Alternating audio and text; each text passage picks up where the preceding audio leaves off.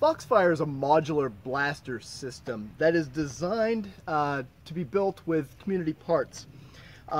It's broken up into three components as far as putting the blaster together.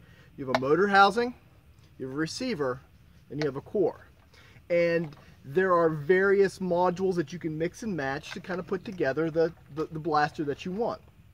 So leveraging on community parts, it takes a strife cage, and for people that are in the mod community, you know that there are a lot of options up there. So the mounting points, everything that going into that is a strife cage, so that you can pick a worker cage, you can pick an open flywheel cage, you can get a containment crew cage, you can get pretty much whatever flywheel cage, flywheels, motors, and then build on it. Fits 180s for some of the motor housings. It's got a full auto back end, it's got a semi-auto back end. Takes regular magazines, set up to take katana magazines. You got your attachment points, your stock attachment points, everything. So the idea is that it's a modular blaster, but it's a modular blaster that can be built with community sourced parts. Now, the 1.3 release features a couple of new hands. It's mostly an iterative, so it's a lot of structural changes, small minor model changes and things like that. But the two big things that jump out for 1.3 is I've brought back the P housing. And I really did not like the P housing. It was the first housing that I did back with even with the 1.0 model, with the 1.1. I was just not happy with the way the thing together. So I took it back to the drawing board and completely redesigned the P housing. And this here, you can see on the front of this blaster, is what I ended up with. So what I wanted to do, especially with the housings, is I wanted to kind of differentiate them and differentiate what they do. I didn't want them to be a short, a medium, and a long housing, but I wanted more aspects to them. So the idea behind the P housing is that it's compact. I also made it thinner, and you can see down the line, if you compare it to the width of, this is the G housing, you compare it down to the width of that, it is quite a bit thinner. So it's a trade-off. You can't use 180 motors. You got to use 130s or 132s with that.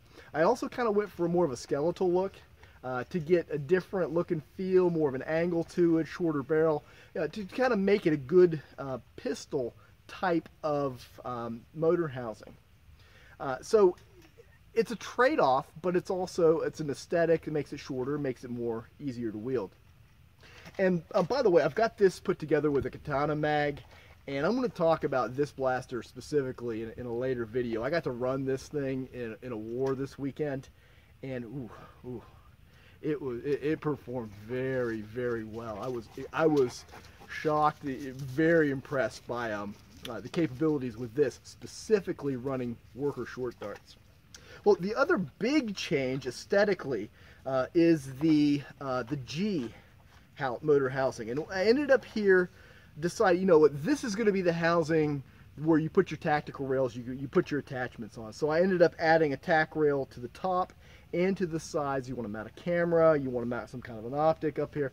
That the G housing is the one that's going to be focused on, you know, kind of being more of a tactical, like have a tactical aspect to it, so that you can, you know, you can mount your different pieces. You've got the rails back here on both of the cores, but this, you know, adds tactical rails to that, and that's kind of new for the one thing. I've not been huge on putting lots of tactical rails on it, and for the 1.3 model, I decided, you know, the G housing was going to be a place where these rails would be added in. So beyond that, the changes to 1.3, I said they're kind of structural. I'm learning 3D modeling, and I'm learning 3D printing, and as I'm growing on it. And one of the things I found is I really, with this, I understood what a non-manifold geometry was, and how to make geometries manifold that aren't. So there's a lot of changes in the models that clean up a lot of that non-manifoldness that was kind of in there. And I know if you've looked at some of them, you kind of load them up. There was some Z fighting in some places. There were some parts of the models that were just a little bit, they didn't feel right. They would print. The slicer could correct the errors, and it would print.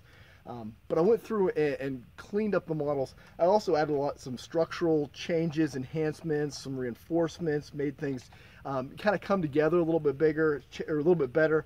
Changed very slightly, still compatible with the old ones, but changed slightly how the hook and latch system works to make that a little bit structurally more robust. Before it was very functional and it was sturdy, and I wanted to even make it a little bit more than that. So anyways, this here is the Foxfire Release 1.3, the model set. Down in the description below, I'll have a link to my Google Drive where I have all the Blender files and all the STL files that if you want to go and take and print and build this yourself. So if you do, that would be awesome. I love to hear feedback from people that have actually taken one of these and put it together. So if you do get one and you do decide to print it, let me know, and just let me know how it goes. And if you have feedback, positive, negative, ask that, pass that on, because I'm always looking to make these things better. So anyways, this is Foxfire MBS Release 1.3. Thanks for watching.